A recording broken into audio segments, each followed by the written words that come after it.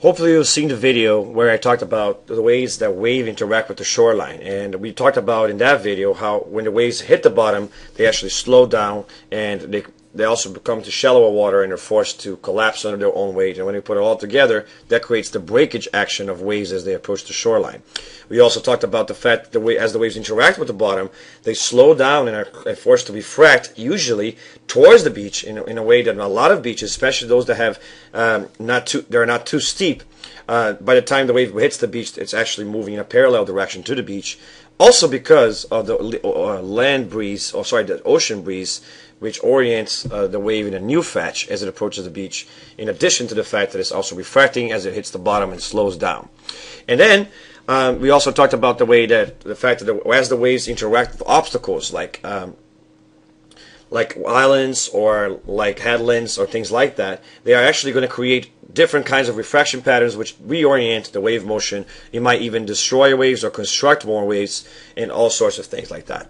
So in this video we're actually going to be focusing on how certain currents that are associated with these waves. So the wave motions or the breakers that as they reach the beach actually create several currents, including the rip current, the undertow, the longshore current, and the breaker current. Now you see all of these things feature here in these slides, but let's talk about each one of them. The top of the water receives more energy than the bottom of the water does from the wind, and because the bottom is actually slowing down because of contact with the bottom, that means that the top of the water is going to move more than the bottom of the water will move, and you're going to get this ever extending or current towards the front. Now remember, the wave particles in the wave itself do not move theoretically in a forward direction, but they kind of rock back and forth and up and down at the same time, and really what the molecules are doing is going in circles, and that these circles get smaller and smaller as they go deeper and deeper.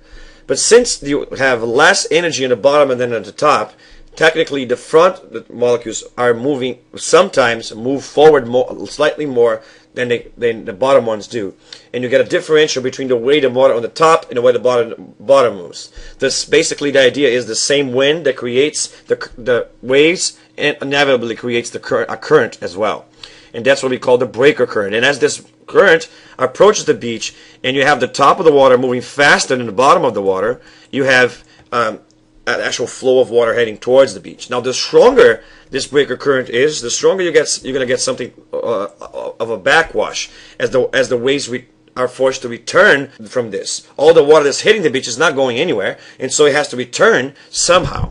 And there are several ways for the water returns, and one of them is actually called the undertow. Now I'm sure that if you've ever been to the beach you realize what the undertow feels like. Basically you see, even as the waves approach the beach, that they're kind of trying to resist coming towards the beach. It's almost like they want to go, but they also want to come back all at the same time. And that has, again, to do with the fact that the water molecules are moving in circles, not really forward. And what you're seeing propagating towards you is not the particles of water itself, but the wave motion. The water particles are actually pretty much staying in the same spot, save a minor fluctuations that are going forward because of the breaker current. But what's moving towards you is not really the water. It's actually a very important concept. When you see the wave of water coming towards you, there is no water that's moving towards you. It's the wave that's moving through the water towards you. However, there is, of course, that's the point of this video, a small amount of current where some water molecules do actually indeed move towards you in a current. But at the same time, these molecules have to go back somehow, and so that's what creates the undertow. And if you ever stepped on the ocean, you actually experience the fact that the bottom of your feet seem to be going forward towards the water, and as the waves approach, you can actually see them kind of rolling backwards, especially when they're at the beach itself. You can see this motion where the waves kind of roll backwards, even as they're moving forwards, kind of resisting this change. And that is what we call the undertow. Now, the undertow is typically a weak current, and it's associated with, it's sometimes confused with the rip current, and so people think that the rip current is something that rips you down and pulls you down under the water and it drowns you. That's not why you drown with the rip current. But the undertow is actually important for rip currents, because this returning water sometimes carves into the sand, because it's returning deep into the sand, and it finds areas of the beach where the sand is more sensitive, and it creates a greater erosion pattern in that area than others. And so what you end up getting is this big gushes in the sand. Imagine it this way. Let's say, for example, as the breaker current is coming in and creating this pattern of flow, and you're going to have, I'm going to put it in yellow, a returning backwash in the bottom, what if the backwash finds less resistance in the middle here? So what's going to happen is that after a while, if you look at the sand line, and I'm going to draw the sand line in red here. Let's say you have a bunch of sand, and this usually looked like that. Well, that longshore current is going to be pushing that sand backwards, and since it found an area of least resistance, it's actually going to create a gush into the sand, and it's going to create what we call a sand bank on both sides of the gush, and in the meanwhile, it's going to create a canal in between that, and so now you created an area where water can flow through even faster through an undertow, and that is what's in a rip current. So let's talk about rip currents. Rip currents are basically returning water, just like the undertow, that takes advantage of the canals that the undertow digs. So you can see here in the top right corner what I was talking about before. You can see a sandbar and another sandbar, and then in between them you have this outcropping that the water of the undertow carved by finding an easy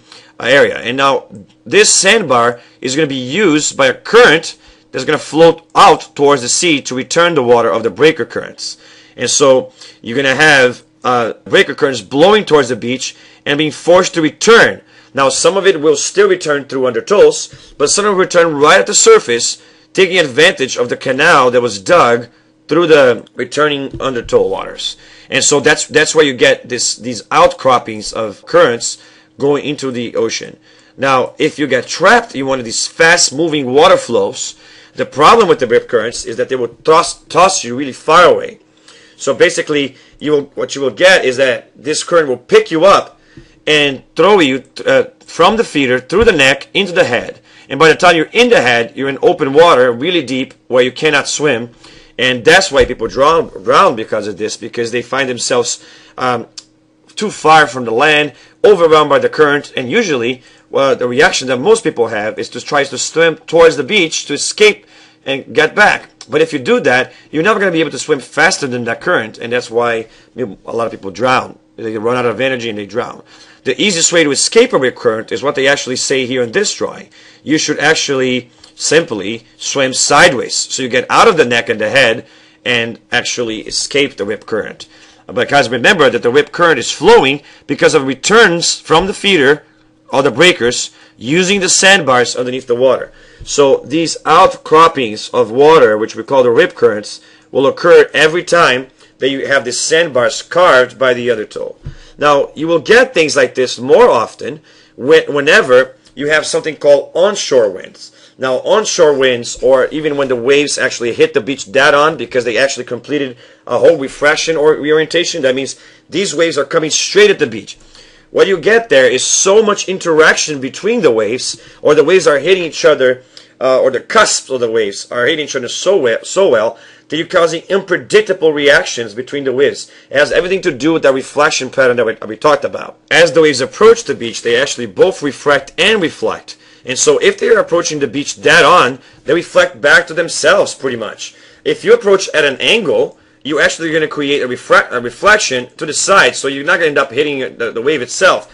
But if you were to approach, say, dead on, that reflection pattern will also return to the wave dead on, which creates both constructive and destructive waves and irregular wave patterns. And so the consequence of these irregular wave patterns and wave interactions, and you have these waves flowing in opposite directions of each other, so you have a divergence zone of irregular cusps, which are very sparse in between. And whenever you have one of these divergence zones, you're going to have a very strong undertow happening underneath here, which will carve that hole, which will later on be used by the rip current to flow water back into the thing. So whenever you have onshore winds, you're going to get more rip currents. On the other hand, just like I mentioned on this slide, if you're hitting the wave sideways and you have what is called a longshore wind, or we're talking about a steep beach, we didn't really have time for reorienting, it can be completely something that's completely flattened as it hits the beach. It's still going to refract towards the beach, but maybe not completely towards the beach. Then you're going to actually get regular cusps and regular deep eddies, and then you're going to see basically ever-changing pattern of return or rocking sideways motion.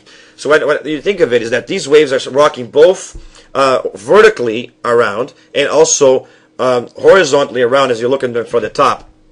But at least this time, you're not going to get so much of a rip current. Instead, you get something called a longshore current, where this wind is actually bouncing off the beach and causing the motion of the water to move parallel to the beach because the waves are approaching the beach at an angle. So whenever you get something like this, where the waves actually approach the beach at an angle, and yes, they do reorient themselves somewhat, but not necessarily too much, you're still going to have the undertow and the backflow happening underneath those waves. But what's going to happen is that you're going to create an overall pattern of zigzagging on the water molecule, of the water molecules, because of the ever spinning pattern that we saw on the previous slide. And so what ends up happening is that what it feels like by the combination of both moving sideways and the backwash is that the water is actually taking a step to the side and then it's taking a step back, take a step to the side, take a step back.